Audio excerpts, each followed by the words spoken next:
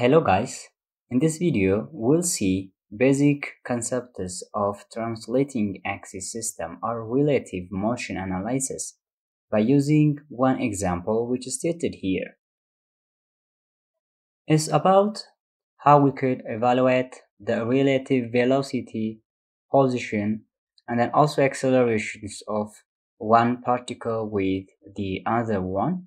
And the question stated that the aircraft A with radar detection equipment is flying horizontally at an altitude of 12 km and then is increasing its speed at the rate of 1.2 meter per second each second. Its radar locks on to an aircraft B flying in the same direction and then in the same vertical plane at an altitude of 18 km.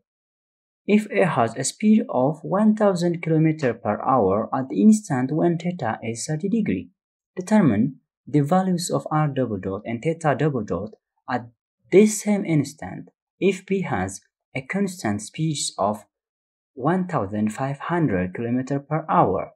If you look over here, aircraft B is just flying with the same or constant velocity, whereas aircraft A is flying with some acceleration. That means it increases its speed through 1.2 meter per second in each second. The question is just how we can relate the velocity, the acceleration, and the position between aircraft A and aircraft B, and then how we evaluate R double dot and then theta double dot.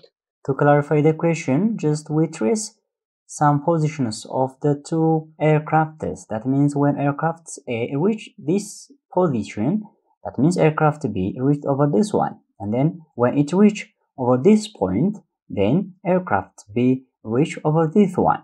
So the relative position, the relative velocity, and the relative accelerations of both aircrafts can be shown here. Now let's try to solve this one by applying this relative velocity principle or translating axis system. Now from the given part, if we take out the diagram, we'll have this layout, and then we know that the distance between the two planes is 6 km, which means 18 minus 12, and then equivalent to 6000 meters. And then we know that at this position there is a plane B, and then at this position there is a plane A. We know that this is R, and then this one is theta. Theta is given as 30 degrees, and then velocity of B is given as 1500 km per hour, which is equivalent to 1500 divided with 3.6 meter per second, and then it will become 417 meter per second.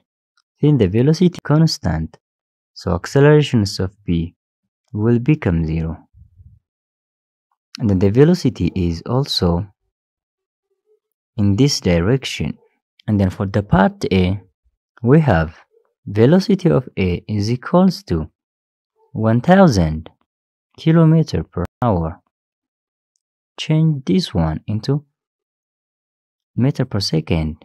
That means you'll divide this one with 3.6, and then finally you'll get 278 meter per second. And then the other one, the accelerations of A is also given as 1.2 meter per second squared. Now the unknown parameters are here to evaluate R double dot and then theta double dot.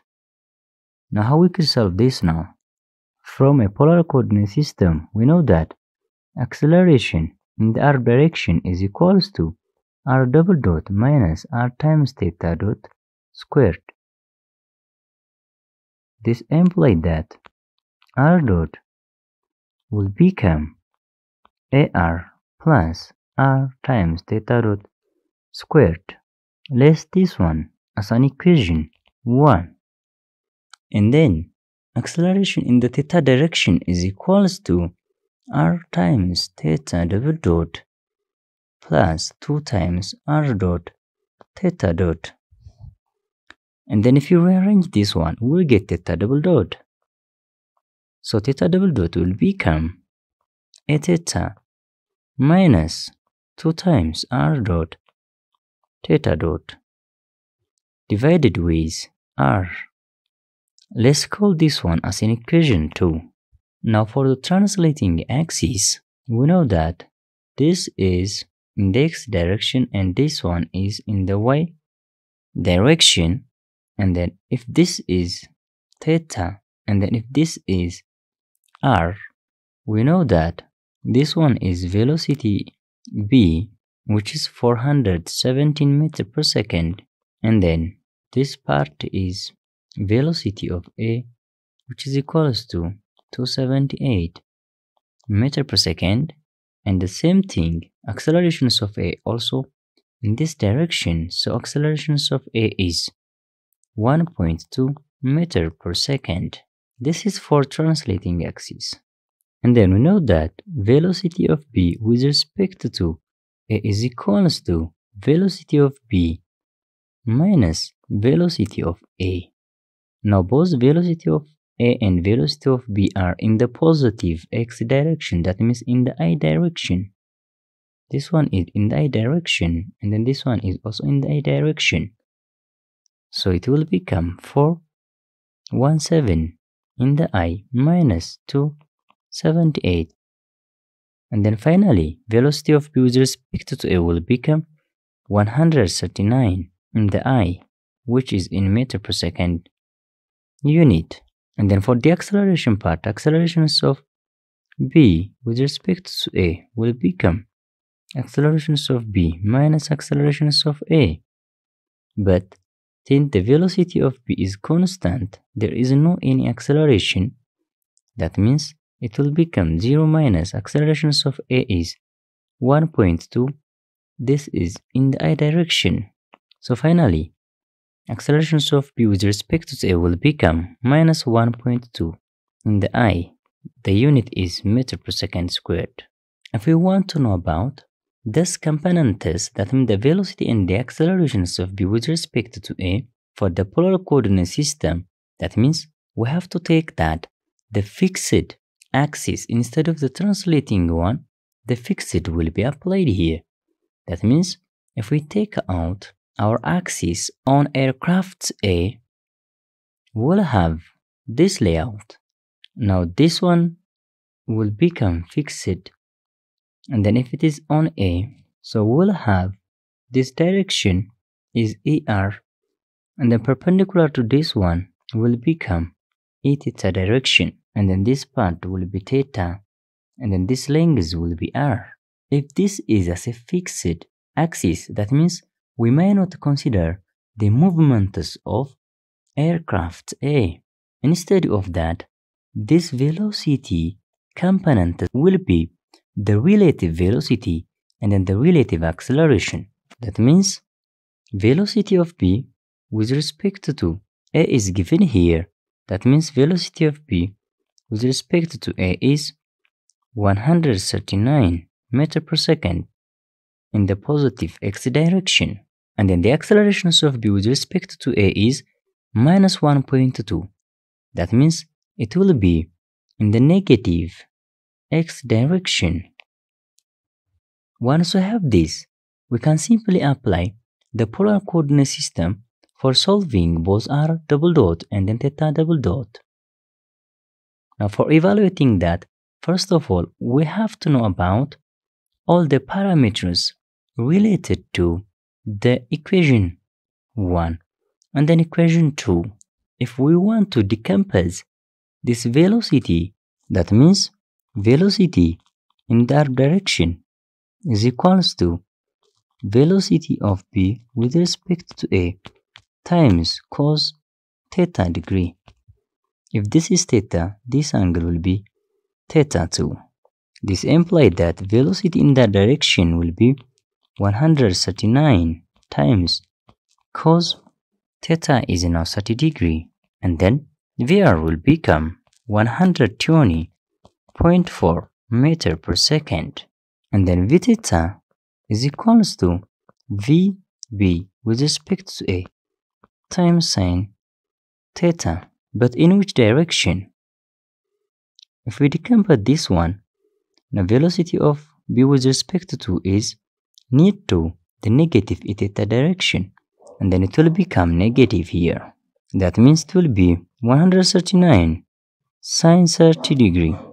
It is negative, and then it will become negative 69.5 meter per second.